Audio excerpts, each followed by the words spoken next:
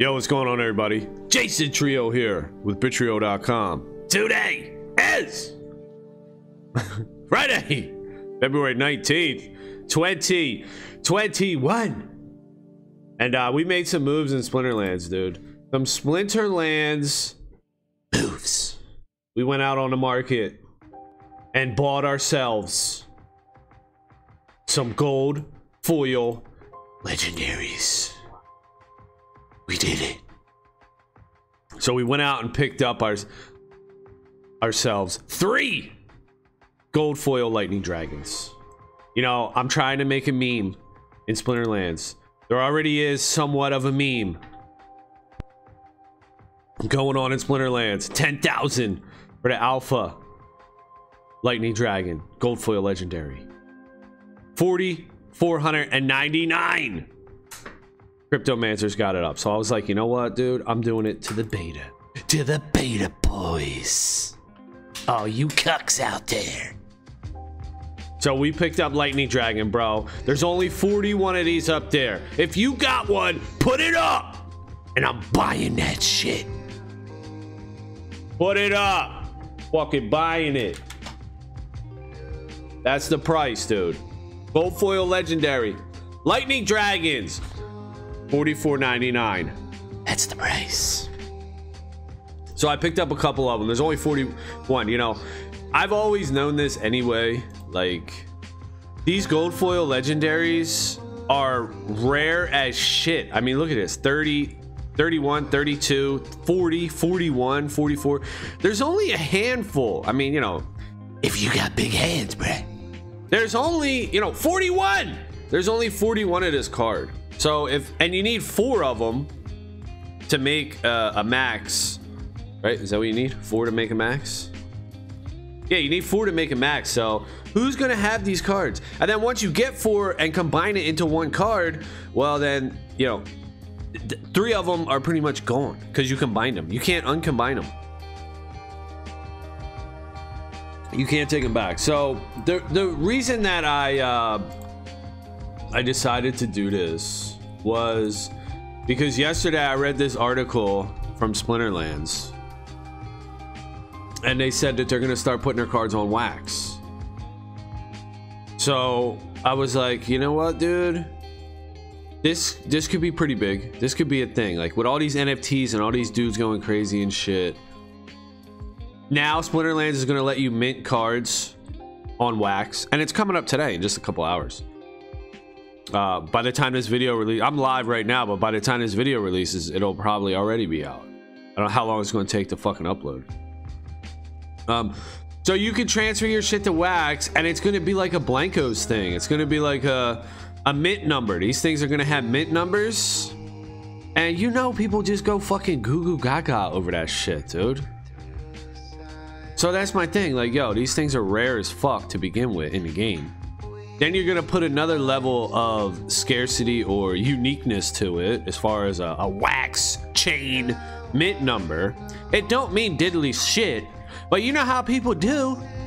You know, people be fucking nutty, fucking crazy and shit, right? You're probably one of them. So I figured, hey, I'll just buy a couple, you know. I'll put them up for sale, man. I'll mint one. Hopefully I get a high mint, low mint, excuse me. Ooh, hopefully I get a low mint, and then, you know, it'll be sweet, right? A couple funny things though about this post. Splinterlands is the official verified account on wax without the E.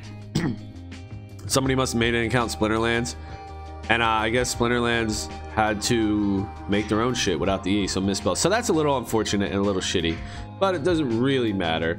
Another thing that sucks is the stupid bots that's making me say fuck Splinterlands. For real, for real, for real, for real, bet.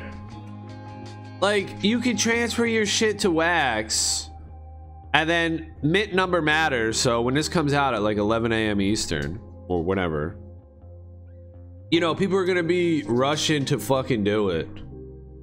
Hold up. Fucking shit.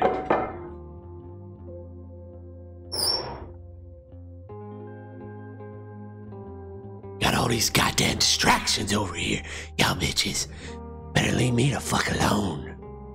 Making a goddamn video. Anyway, so they say, you know, whatever the fuck. What are they saying, this bitch? They say some shit in here. All right, here we go.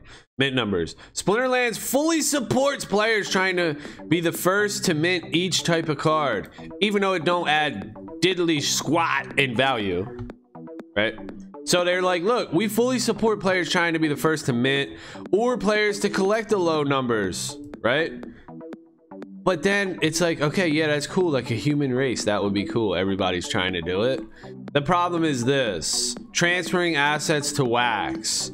Additionally, bots or other automated scripts may transfer any of the above assets to the SL-wax account in the game.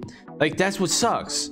So these people that know what they're doing can simply just fucking create a script, create some fucking code, and on the dot, 11 on the dot, when Splinterlands runs it out, they can just mint all their fucking cards, boom, and have the first mint. That's corny. That makes me hate Splinterlands. For real, it really does. It makes me not like Splinterlands. Because that's bullshit. Why am I a human wasting my time when really I should just get a bot? Just pay somebody to make a fucking bot and say fuck Splinterlands. I'll just farm, right? Splinterlands is a bot farm. So that's annoying as fuck. You know, they're gonna have to figure that out because people are gonna be like me, dude. Either the game's gonna go all bots, which that is what's gonna happen. So the game's gonna go all bots. Yes, done. That's what's gonna happen.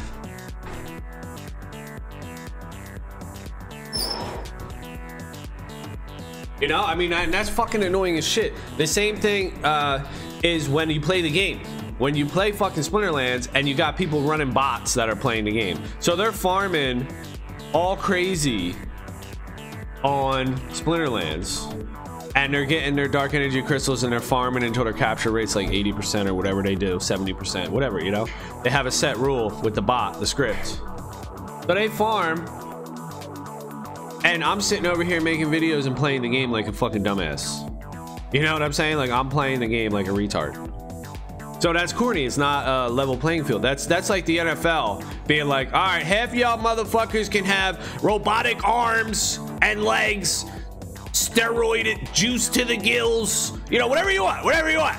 If you want to have fucking 10-foot long spikes on your cleats, go ahead, yeah. And then there's other people that are playing like normal humans, like, bro, I got blood and skin, arms. What the fuck? My legs are natural. You know, like, it's gonna force out all the robotic players are gonna force out all the human players. That's exactly what's gonna happen with Splinterlands. Unless they fucking do something about it. I don't know why they like this shit and they leave this shit. Well, I mean, I do know why.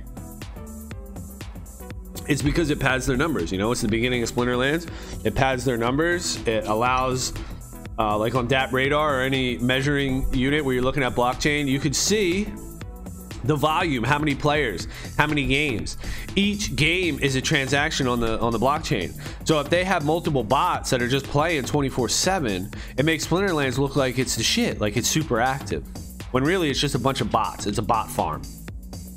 So I'm really, you know, shitty about that. You know, it's kind of like torn because I like the game, but I'm not going to be a fucking douche and be on the wrong end. I'm not going to sit here and waste my time and play the game when bots are playing the game and ripping me and destroying me and getting way better advantage than I am. So there's that. Throw that the fuck out there to Aggro and Matt and all you bot loving motherfuckers. Game won't last if it's bot. That's my opinion. Of course, it's my opinion, but it's probably fucking right. It'll just be a bot game. Everyone will have a bot. Bots will be more common, and that's corny, you know. And if that's what happens, that's what happens. Whatever. So anyway, what I did was I bought 3 of these bitches. I traded some Ethereum. You know, I had some ETH, right? I had some fucking ETH over here just sitting, and I'm like, yo, let me throw some fucking ETH over into Splinterlands. You know, I'm not entirely excited about all the fucking bots in the game. and all the bots that are going to be able to mint. But let me get a couple gold foil legendaries before they fucking moon, because they think they will moon. Now these are probably like 50 bucks, these gold foil legendaries in the past. I think they were, and I just slept on them all crazy, but I didn't have that much money back then. So right now I had a little bit extra, and that's what I decided to do. So Splinterlands bots, it is a problem. Splinterlands on wax, it's gonna be cool. It's just a whole nother market, and we'll see where it goes. All right, well, that's gonna be it for this one. Thank y'all for watching. Later.